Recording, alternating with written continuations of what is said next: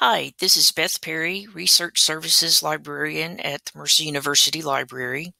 Today I want to show you how to use the ERIC Thesaurus.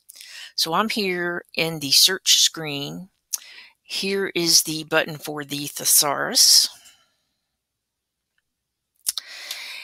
And our assignment is to find a journal article dealing with assessment, meaning when you give a student a test, for example. So I'm going to type in assessment under this browsing ERIC Thesaurus.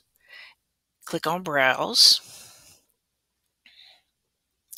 And here it tells me that instead of assessment, I should use evaluation. So that's the term that this particular database uses. So I'm going to click on evaluation and get some more information about that term.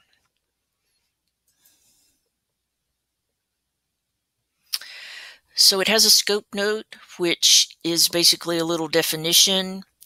So I'm reading this, and it's not exactly what I'm looking for. And I noticed here it says use a more specific term if possible. See also testing and measurement.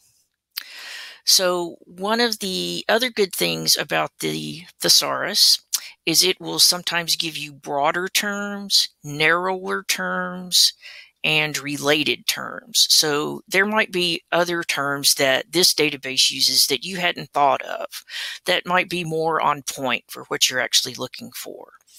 So they suggested testing.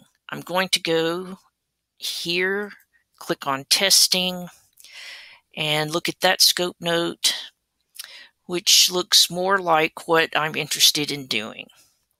So testing is a term in the thesaurus, so I'm going to go back up to the advanced search.